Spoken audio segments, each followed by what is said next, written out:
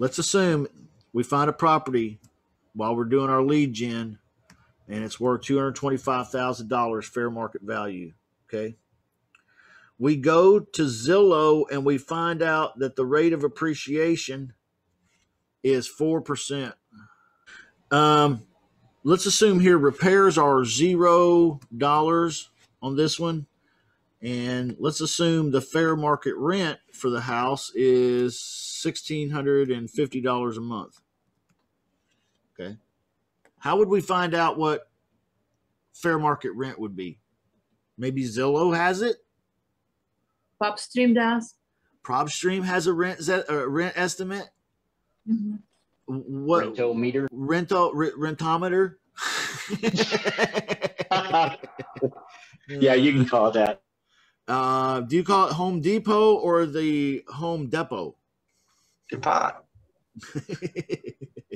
I have no further comment.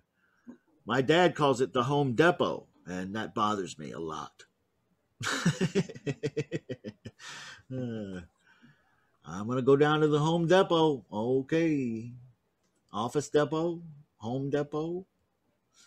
$1,650 a month over on rentometer.com. Rick is right. Let's say it said $1,650 on one of those platforms. So we assume it's $1,650 fair market rent. Okay. $225 fair market value. We found that it was 4%. Now, this is really technically just about all I need to know about the property in order to analyze a lease option deal. Is that correct? Anybody got a comment about that? Anybody? Anything else we need to know? That's about it. Okay, so you can see why I say lease option deals are pretty easy to analyze. Once it clicks for you, it's pretty easy. These are the only things you need to understand about the property itself, okay, in order to analyze. So you can take a form like this, which I'll make available to you. You could fill this out and kind of help yourself visually if you need a little tool, a little cheat sheet to help you analyze a lease option deal. Use something like this, okay? So if I'm analyzing the property, I'm just going to go right through here, $225,000, write it down, 4%, okay, repairs, nothing, $1,650 a month. All right. Now, through my negotiations with the homeowner, let's say the asking price is $240,000. Okay. He's asking $240,000. He also wants a down payment of $3,500. Okay. So we put that there. We could get him to do a 36, he or she is agreeable to a 36-month term. So we're going to write that down there. Are they in arrears? Okay. We don't talk about that much, but it's important to know if that homeowner is in arrears or not. Does anybody know what arrears means? Behind on payments. Yeah. Yeah. We might find a homeowner that's really motivated to do a lease option, and we don't ask the right questions, and we don't find out that they're actually in arrears $12,000, $13,000, $15,000. How come that might be important? I'm sorry, what was that arrears again? Arrears is if the homeowner is behind on payments. Oh, okay. So if he's behind on payments, let's assume a homeowner is behind on payments. This homeowner, let's assume he was behind on payments $10,000. We would put $10,000 down right there so we could remember that. But how would that affect the deal ultimately? Somebody speculate here and tell me how would that affect the deal later on? Well, you'd have to pay that. Somebody's going to have to pay the bank. $10,000. Yeah. Yeah. Somebody's going to have to pay the bank. That money's going to have to be accounted for at some point, sometime. Right? If not now, for sure later. Okay? So definitely an important number to know. So let's say the monthly rent the homeowner wants, and this is all stuff that the homeowner wants. This is from our negotiations with the homeowner. Let's say the homeowner wants $1,600 a month. Actually, let's change that. Let's just go with this. $1,700 a month. All right, so I'm going to put that there. Now I know enough to really start getting some answers. Okay. So I want to fill out now the tenant buyer side. I can find all this property information on Zillow or on PropStream or something, rental meter. But the seller side information, this is from the guts call. This is where I got the information here, the guts phone call I had. Okay. Now, a lot of times in the guts phone call, we're going to need to get off the phone.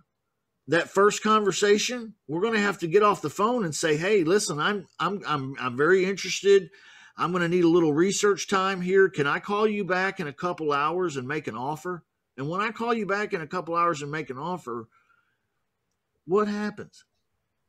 Okay, you set up a second phone call because although you could find all this information on Zillow or whatever, and you found out all this information on the phone with the homeowner, you still need to do your math and figure out kind of what the score is over here for the profit margins and the tenant buyer and all that, right?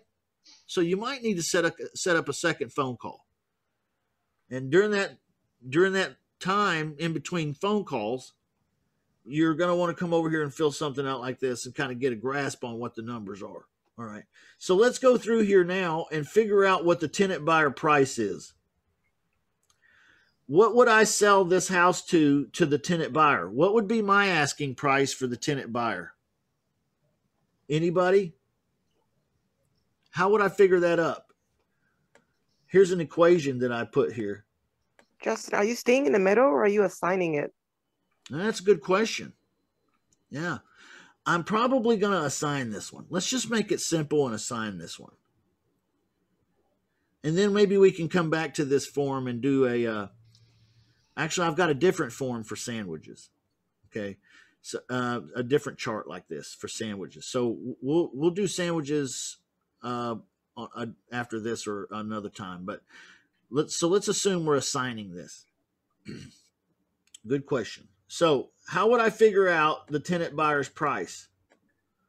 I got all this math to do. How do I start? Somebody help me out. I wrote it down for you here. Here's the equation, but talk me through it. And then somebody grab a calculator and actually do the math for me. Would you help me out? Come on, help me out now. I joined this club so somebody could help me out. And I need somebody to help me out. How do I figure out this price here?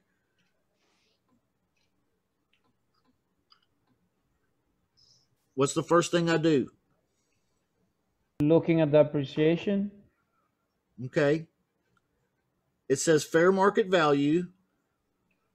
What's fair market value? $225,000. So grab your calculator, right? $225,000.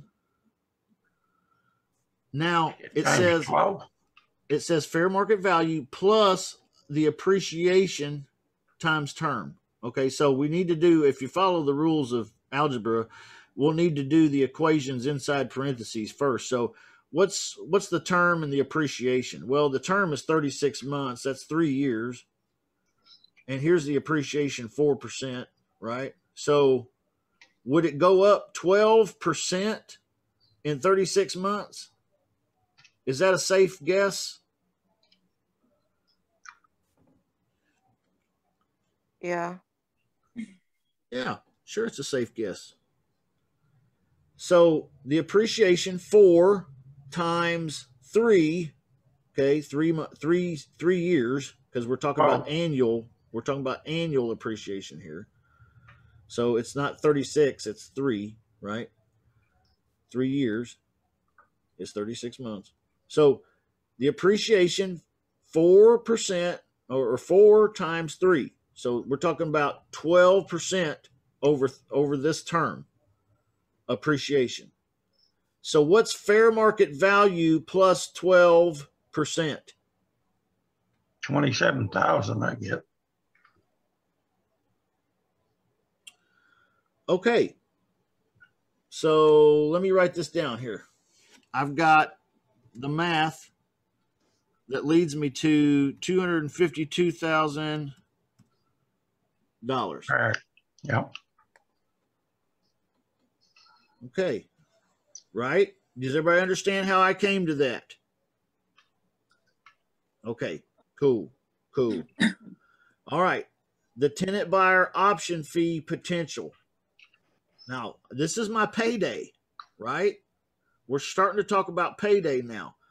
So the tenant buyer price minus the seller's price plus down payment. Okay. Let's walk through it. What's the tenant buyer's price? 252,000. Right? Minus the seller's price. What's the seller's asking price?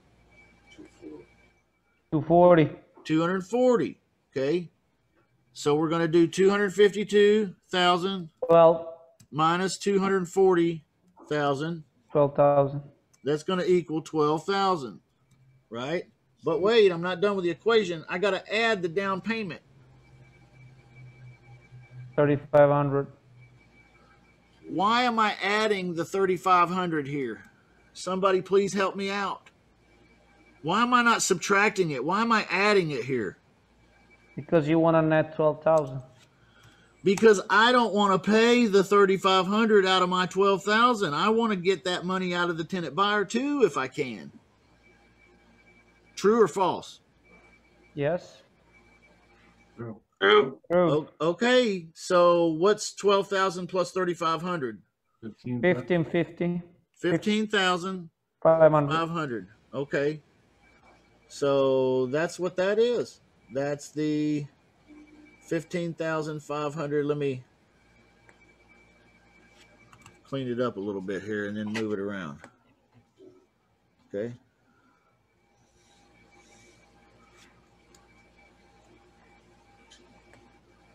All right. So that's our potential tenant buyer's option fee potential. That's our potential paychecks here, sitting here. Right?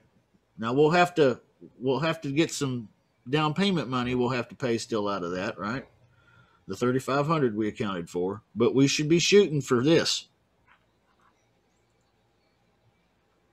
We should be shooting for this. Now, tenant buyer rent, fair market rent. What are we talking about here? Fair market rent. Well, fair market rent is $1,650, but the monthly rent that the seller wants is $1,700. Is that relatively close enough? Yes. To fair market rent? Yes. Yeah, it's relatively close enough to fair market rent that I can totally, most definitely go with $1,700 a month. Not a problem. So in this particular case, the seller gets everything that he wants based on the property data that I got and my math. I can still make $12,000. So let's figure up our option profits. How do I figure that up? Collected tenant buyer option fee. Now, remember up here, this is speculation, man. This 15,500 minus 3,500. That's speculation. So I don't know what it's going to be until I collect a check from a tenant buyer, right? Once I collect some money from a tenant buyer, now I can really start doing the real math because I've got real numbers to work with. Or once a tenant buyer tells me, hey, I've got $15,000 I can put into this starting right now. Okay, wonderful. Now I know I got $15,000 to work with. Until then, this is all speculation. I can make these kind of I'm shooting for these numbers right here. Yep. All right, so let's assume we collected $15,500 out of our tenant buyer, though. Okay. Let's assume we collected the $15,500 out of our tenant buyer. minus the down payment that we owe of $3,500, minus the arrears, which there are none in this case, thank goodness, minus any agreed to repairs. I didn't agree to any because we didn't have any. So we're good. That is my total option assignment profits, which in this case is $12,000.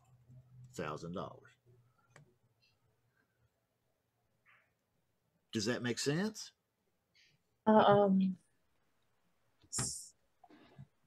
So when there's a repairs and when there's a arrears, we add that to the 1,500 to the 15,000, right? Well, so you we could. So we still can make. I mean. Yeah, you could. You know, you could add it in and have your tenant buyer pay a lot of this, or you could just have it eat into your option fee. You know, let's assume here. Let's assume the arrears were. Let's assume the arrears were 10,000, like we were saying before. Mm-hmm. Okay, that changes the deal significantly. Yeah. All right, because now the tenant buyer is going to bring 15,000. Let's say, well, instead of getting 12, we're only going to get 2. Mm-hmm. Okay, so what if we had the tenant buyer bring 25,000, so he brought 10 extra? Yeah, is that possible? Yeah. Sure, why not? You're having them bring the down payment. Why not have them bring the arrears? Okay. However, let me say this for the record. There's only so much you can squeeze in on a deal. You know what I mean? Yeah, he may be bringing the money, but that again is cash that he had that you're not getting. Okay, so there's only so much you can squeeze in on any deal. Now, if this were really the deal where it had 10,000 in arrears, I would have to say no, thank you. Not at this price. Not at this price. Mm-hmm. Okay, because this is what it's worth, and you're already 10 grand behind. How about this? I'll give you what you owe for the place, and I'll catch up the arrears. But that's the deal. You get to walk. I get a house and you get to walk. See, that would be more like my approach if this 10,000 were really sitting here in arrears. Okay. Does everybody understand why I'm saying that? Mm-hmm. Okay.